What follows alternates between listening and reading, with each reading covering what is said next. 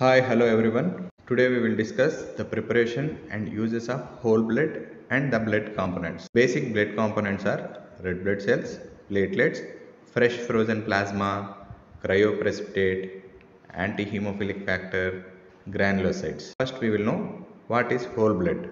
Blood collected before separation into components is called as whole blood. Components means parts of the whole blood that are separated. A sterile system of blood collection is called as closed system. When the collection is exposed to air, decreasing the expiration date, then it is called as open system. Collection basis. Blood is collected in a primary bag that contains anticoagulant preservatives. Satellite bags may also be attached depending upon the component that is needed. Anticoagulant preservatives minimize the biochemical changes and will increase the shelf life of the donated blood. Blood component preparations. Components of whole blood are centrifuged using light spin, short term, low RPM, and heavy spin, that is longer spin, high RPM. Procedure. What are required? Centrifuged blood buffy coat, WBCs and platelets will be there.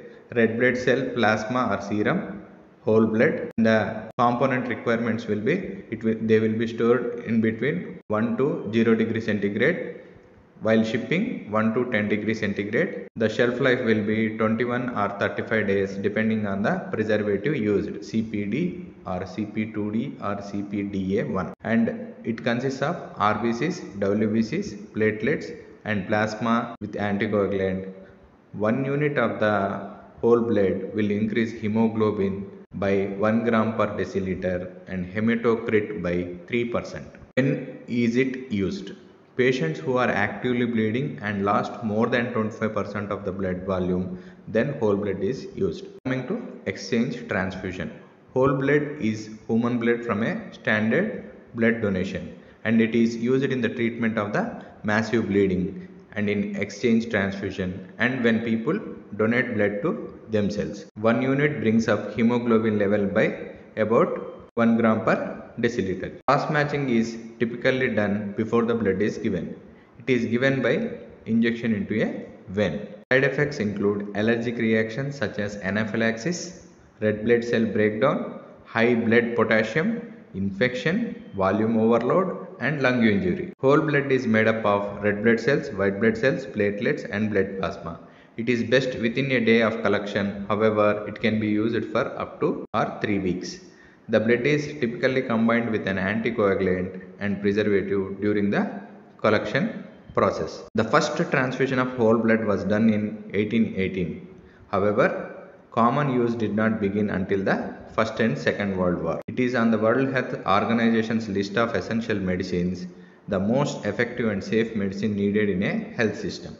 In 1980s, the cost of whole blood was about 50 USD per unit in United States. Whole blood is no longer commonly used outside of the developing world and military. It is used to make a number of blood products including packed red blood cells, platelet concentrates, cryoprecipitate, fresh frozen plasma. Whole blood has similar risk to a transfusion of red blood cells and must be cross-matched to avoid the hemolytic transfusion reactions. Most of the indications for use are identical to those of the for the RBC. Whole blood is not used because the extra plasma can contribute to transfusion associated circulatory overload called as TACO, a potentially dangerous complication. Whole blood is sometimes recreated from the stored red blood cells and fresh frozen plasma for neonatal transfusion. This is done to provide a final product with a very specific hematocrit, that is percentage of red cells, with type O red cells and type AB plasma to minimize the chance of complications. Blood components. Whole blood is now rarely used for the transfusion. Blood components therapy makes clinical sense as most patients require a specific element of blood such as red cells or platelets, and the dose can then be optimized. Each component is stored under ideal conditions. Example, red cells must be refrigerated and platelets should be agitated but not refrigerated. And the use of precious blood donations becomes more efficient.